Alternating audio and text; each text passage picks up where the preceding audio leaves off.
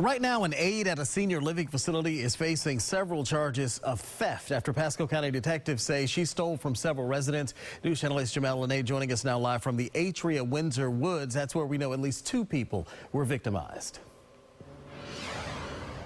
Well, good afternoon. I can tell you that the employees here, they have keys to go into all of the residents' room.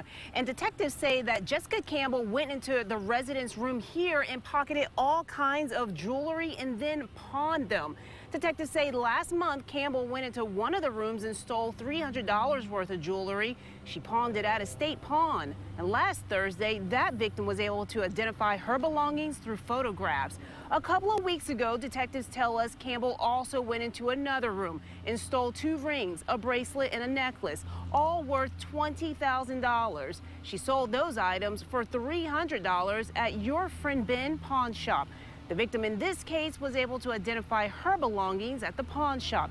Now, we spoke to people who have loved ones living at the facility. One man told us his mother believes some of her items were taken. These people are so vulnerable. Yeah.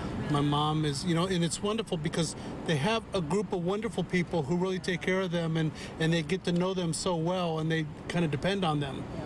But they could depend on the wrong one, right? Now, Campbell was in first appearance today. She is currently charged with burglary, grand theft, and dealing in stolen property. Rod? All right, Jamel reporting live for us in Pasco County. Jamel, thanks.